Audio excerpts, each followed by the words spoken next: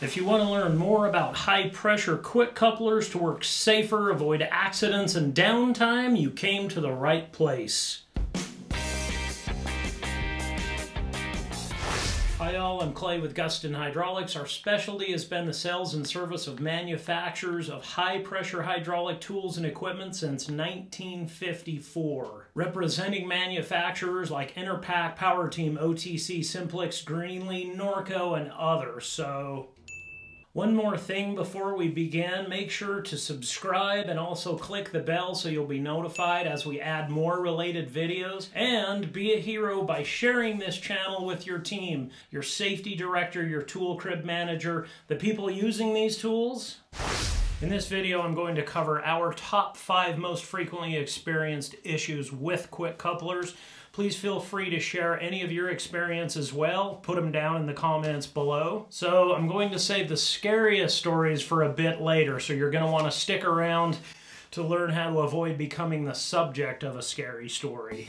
So here we go. Number 5, be sure your couplers have a working pressure of 10,000 PSI. There are couplers out there that look identical that have a much lower pressure rating. Due to the much higher prevalence of low pressure hydraulics out there in the world, that's 2,000 to 3,000 PSI if you didn't know. So just be aware of that and double check. Number 4, bent coupler, damaged threads, leaking, just replace it. We're talking 10,000 PSI here, and the compromised coupler can break under pressure, drop a load, it can become a hydraulic injection hazard. It's just not worth risking life or limb. Number 3, make sure they're connected. Completely connected, and double check, triple check. I'm talking mainly about threaded couplers here. This is probably the #1 phone call we get in regards to coupler failures. The user reports something like, my pump is pressuring up, but my ram isn't advancing, or my ram won't return when I open the release valve and there is still pressure in the hose, or my ram will advance but not return. These scenarios are most often the result of a threaded coupler that is blocked by having come unthreaded. Even 1 or 2 threads can make the difference to where the ball or the cone that checks the oil when disconnected can either partially obstruct or completely find its seat in the coupler and block the flow. This can turn into a very dangerous situation. More on that in just a moment. Also, if you don't know what we're talking about here, threaded versus non-threaded type of couplers, go and check out our video right here that explains the available options with couplers. So if any of the symptoms, what I just described, sound familiar, stop what you're doing, figure out how to proceed safely. Crib your load safely, use jack stands, just stop. Number 2, don't touch. While under pressure, don't touch couplers, fittings, hoses, and other system components. If a hose or fitting bursts and you are close enough to it, you can be injected with hydraulic fluid. I've never witnessed this in person, but I hear it's a very painful, ugly injury that involves cutting open the affected area over and over again in an attempt to keep the oil out of your bloodstream.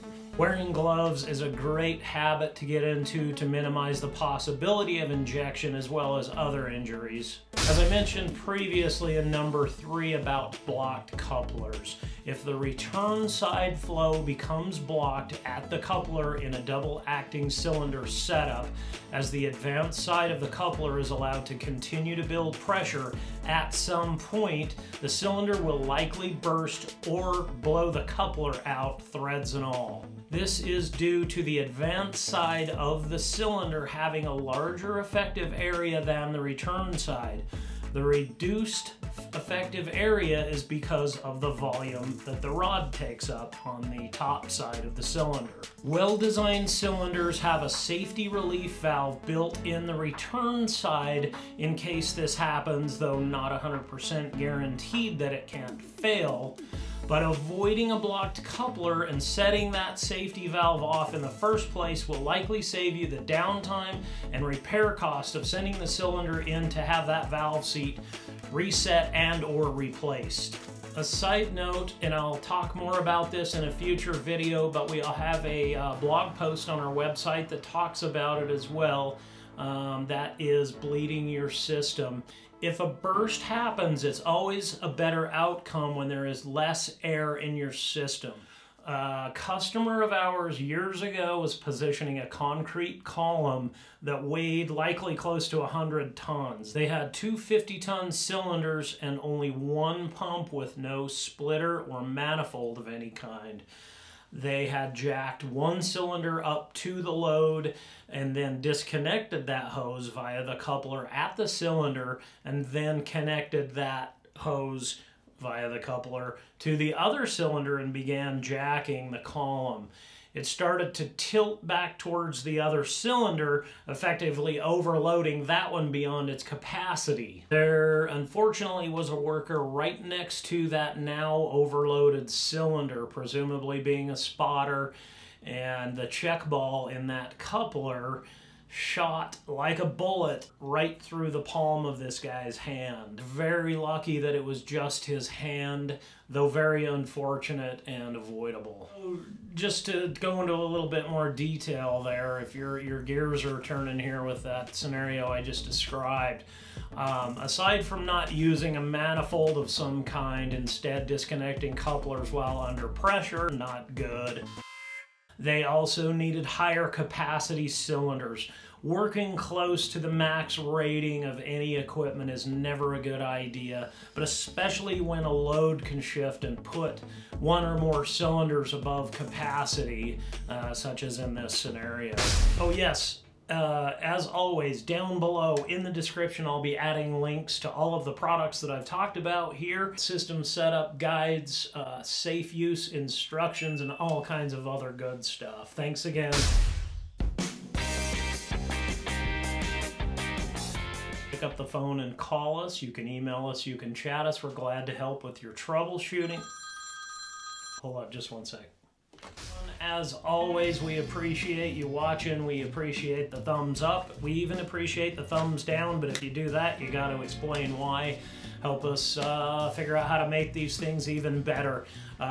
Despite me being in this industry for almost 30 years personally, I'm sure I haven't seen everything, so let us know. Thanks again for watching, and work safe. We sell everything. Just kidding. We opted for just knowing what we're talking about. No. Just... Oh, did I say that out loud?